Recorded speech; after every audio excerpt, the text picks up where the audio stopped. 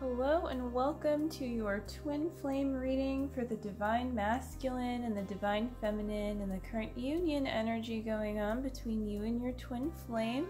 It's been a minute since I made a video. I was doing them like every day for a while, and I felt called to take basically like my business in a different direction, not away from YouTube, but just like my energy was kind of flowing in a different direction basically.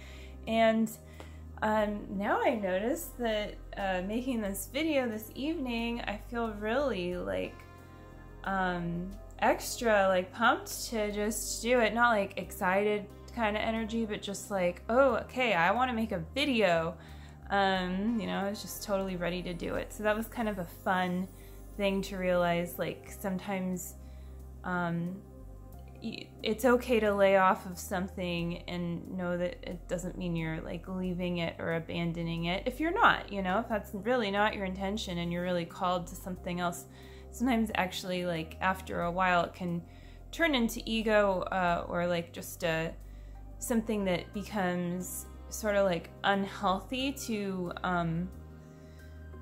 take like what you're committed to the wrong way, because like what's really the commitment here that I have is to show up for God. And so the commitment like about like specific things that I'm committed to, I am committed to them, but I'm also open to that changing. And so that's just an important lesson on your twin flame journey, so I felt like sharing it. So yeah, today I have the Angel Tarot by Doreen Virtue. And then I also have Eternal Crystals by Jade-Sky for the middle card, so I'm excited to save that one for last. We'll look at the crystal card last. So we're going to start with the Divine Feminine today, and her card is upside down, and we have, Three of Water. So a celebration, a wedding, graduation, or birth announcement, the need to have more fun. So when this card comes up, it is an indicator that there is somewhere in your life where, there might just be some energy that a little bit more lightheartedness and celebratory feelings are encouraged. And maybe this is also speaking to even the holidays coming up. I know that there is a twin flame wedding that I'm personally looking forward to. So this like kind of really resonates there. And I think what it says like also is to really take those kinds of things that are sacred but are celebrated, to take them seriously. And when I say seriously, like seriously celebrate. And it doesn't mean like party hard or whatever. It just means like, really honor what you're being called to do there. And if something is like, you're supposed to come over for Thanksgiving and that doesn't feel good to you on any level, then is there a need for you to force yourself to do that? I don't know how it's really going with the whole pandemic thing and Thanksgiving, like what the social etiquette is there. I'm probably just gonna, do my own thing, so I'm not really sure. But whatever the case may be for you, I would really feel into that, because I remember the first Thanksgiving that I spent without, well, actually it probably wasn't the first, but like the first one where I really kind of like pivoted and was like, yeah, I'm done with this kind of stuff. And it wasn't like anything against anyone or to rebel or try to make people feel like bad that I wasn't there. And I feel like saying that because if that's your intention, I would look at that too. Like it's kind of like an angry kid hiding to see like when they'll get found. And that's sort of different. But, and you can have compassion for yourself, because I'm not saying I've never like done anything like that. I have, but I recognize the pattern, and now whenever that happens in any way in my life, like I just don't choose that, because that's not a divine way to be. But yeah, so the point is that you can actually have a really nice time just with God, with your twin flame, if you are with your twin flame physically, and if not, it's okay too. Like, it doesn't matter. Like, just do what honestly feels good to you, because you can heal how you feel about holidays if there's any kinds of feelings that aren't so good there. And that's actually really important to the peace that you're expanding for union. And so yeah, I just invite you to like look into that for yourself and how that all feels to you. Because if there's something that's like stressful that doesn't need to be there at all, like, you know, why is it in your schedule? Why is it in your plans? And then that frees up more time to celebrate, right? And this is 3 of water, so it's very much about like a kind of trining of emotions, which is like so very like peaceful, nice foundation for positive emotions is what I get from this specifically for right now. So we're going to move on to the Divine Masculine. And the Divine Masculine's card is, ooh, nice one. Release, number 13, Archangel Azrael. The end of a phase or situation, spiritual transformation, time to move on. So yeah, you could see how the Divine Feminine kind of has this like point with, there's like another, like just this kind of reaching even at more of a plateau in a nice way of like a height, but like a very peaceful height where you don't like, there's no need to like kind of climb right now, but to kind of just celebrate that higher vibration that you are finding yourself in, but then also root out any like so-called cracks in your foundation, anything that's just not in alignment with where you're really at. And the Divine Masculine, then you can see like, you know, your part or his part, depending on who you are watching this, just like you can see how these things both play out. Like where the Divine Masculine, it's a little bit more, it's more of a pivoting energy, and it's very clear that something is done with, and that's really a refreshing feeling to just like, you know, have that cleared. So something's clearing for you, something is releasing,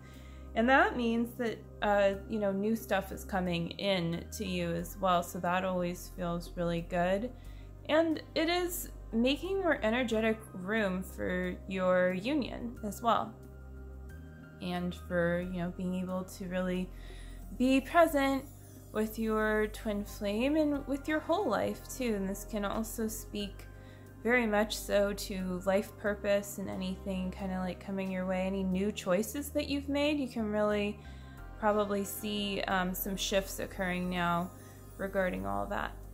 So let's move on to the middle card. And for the union card we have, ooh, good luck, and it is upside down. So I feel like that is just like, you know, extra emphasis on the middle card. And so yeah, it's really about focusing on your heart right now and what feels good in your heart to do, what feels peaceful. I mean, look at the color too of this card. It's very, very calming.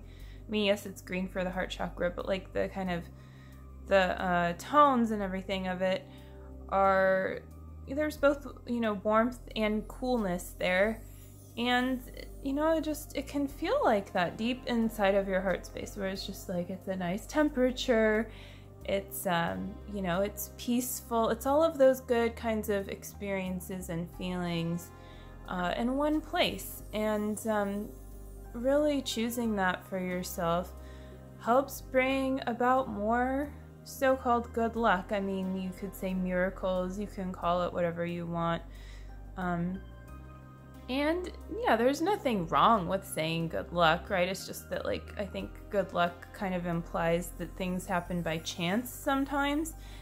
And the more that you're on your spiritual journey, the more that you have seen or will see, or both, that just, you know, that's not really how it works. Now, I mean, you're not like, you can't just like predict everything that's going to happen to you. You know, like, I heal this, I'm going to get this. Not, you know, maybe like the bigger things, like, yeah, you know, you heal separation and you and your twin flame are in harmonious union, okay, but that could mean like a lot. That can look a lot of different ways, right? And so it's just safe to like make those bigger choices and to accept the miracles along the way, because when you have those bigger choices that you're making, you know, like those kind of thematic choices in your life, it helps you to align all of the other choices with that choice. And I mean, it could be anything. It could be like, am I going to get fries with this or not? Well, actually, this feels really bad right now because I already had fries today once and that was enough. And or, you know, it could be the opposite. It could be like, oh my God, I totally want fries. I feel like, you know, I'm telling myself I should get a salad, but why don't I get both? You know, like, I mean, it just, there's no like necessarily wrong or right answer for a lot of situations other than the good feeling and going with God there. So one day it could be the fries, you know, the next day it could be the salad or just no side or whatever. Right, I mean, it's an example, so you like you could use a lot of different kinds of scenarios for that. And same thing, you know, we're talking about with like the holidays coming up. Well, it could be in your highest interest to participate, you know, in what truly feels celebratory, but something that looks celebratory on the outside but doesn't feel so good. Well, look at that, because again, like, you know, saying good luck or wishing for good luck or all of these things, it's really about like the good feeling, like you are charmed, you know, like you just knowing that and embracing that and following that in your heart and tapping into your heart space there. And look, it even kind of looks like one leaf of a shamrock. I could see like one here and one here and one here. So yeah, you could see I have an imagination in case you didn't know. So anyway, that's, I feel like is complete for this reading. How fun. This feels just like a very positive way to kind of ease into the rest of the week and going then into like, well, if you're in the US, I mean, you very well may be watching other places. There's other holidays going on too, but yeah, like just starting to enter that whole holiday season for a lot of folks. So yes, it's very good to like just continue to tap into the peace that's already and always available to you. So that's gonna conclude today's reading, and check out the links below if you're interested in personal readings, coaching, and so much more. Then you're gonna enjoy browsing through that. And yeah, claim a coaching session, claim a personal reading, take that next step, and get Twin Flames Finding Your Ultimate Lover if you don't already have it. And if you do, maybe it's time to pull it out tonight and turn to a chapter and, you know, read some of that book, which is by Jeff and Shalia, by the way. But anyway, that's all down there, so you don't need to try to remember what I'm saying. You can just look at the links below. And yes, I'll see you again soon. Take care. Bye.